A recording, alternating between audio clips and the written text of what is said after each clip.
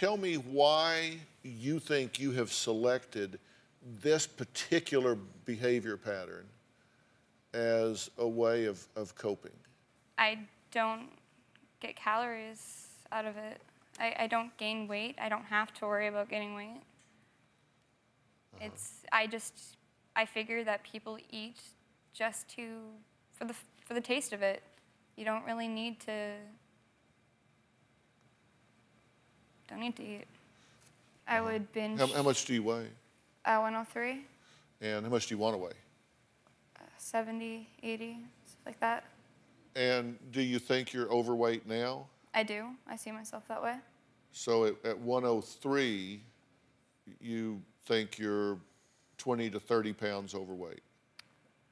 I still, even when I was 120, I still feel so overweight. Why is that become the focal point of your life instead of something else? It's literally an addiction. Once I get started on this, I really just don't stop. So right now, you understand this is defining you. I let it. Right. Well, no, you just said you didn't have a choice. You said, I'm an addict, I'm a passenger.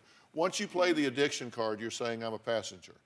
I don't have any control anymore, I'm a victim. I'm an addict here, so I can't stop it. And then I said, so it defines you. You said, well, I let it. So which is it? You're either choosing this or you're addicted to it and you can't turn it loose.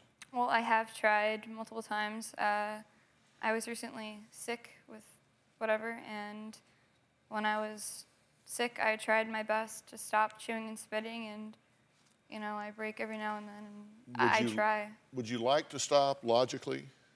And even though emotionally you might feel drawn to it, is there a part of your intellect that says this is not good?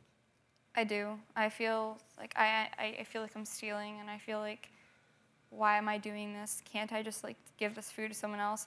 I mean, my sister, I feel bad. She just wants to eat the stuff, and I don't even give her the chance. Yeah.